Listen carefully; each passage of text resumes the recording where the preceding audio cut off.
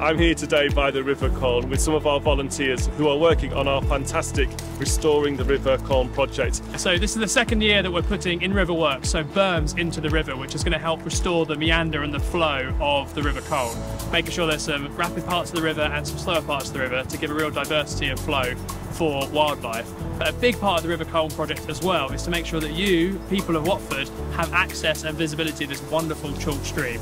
And the volunteers today are doing preparatory works for those berms that will go in over the next few weeks here by the Timberlake Allotments. I love the volunteering. It gets me out into nature and you see the seasons change. It's a very rare type of habitat. We need to look after it and so everyone can enjoy it.